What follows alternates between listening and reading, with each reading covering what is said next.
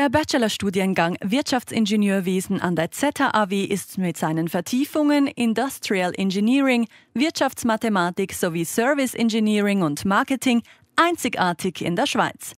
Insbesondere der Erwerb von analytischen Fähigkeiten und die quantitative Modellbildung und Simulation stehen im Vordergrund.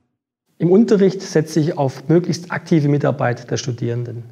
So verwenden wir zum Beispiel die Simulationen, um verschiedene Produktionsarten erfahrbar zu machen. Auf diese Art und Weise sehen die Studenten verschiedene Produktionsszenarien live und nicht nur auf dem Papier.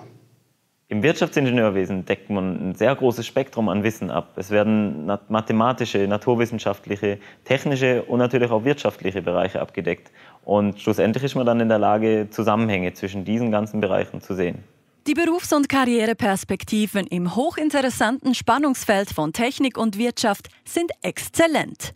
Ob klassische Produktionsbetriebe, Versicherungen und Banken oder Dienstleistungsunternehmen und Verwaltungen, überall werden gut ausgebildete Ingenieure und Ingenieurinnen mit fundierten wirtschaftswissenschaftlichen Kenntnissen gesucht.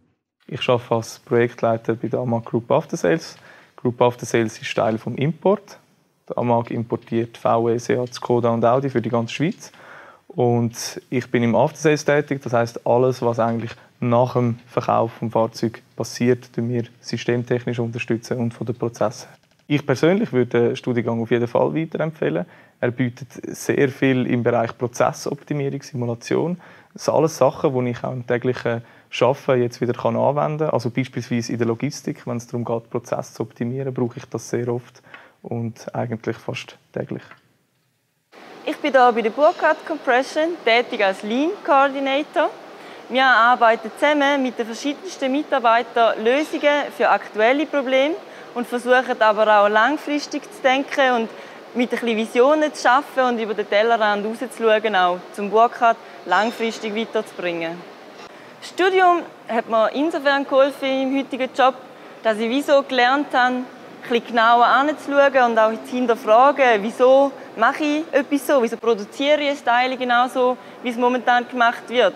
Und ich habe natürlich dann auch die Methoden und die Instrumente kennengelernt, wie kann ich es verbessern, wie kann ich es optimieren, wie kann ich strukturiert dahinter gehen.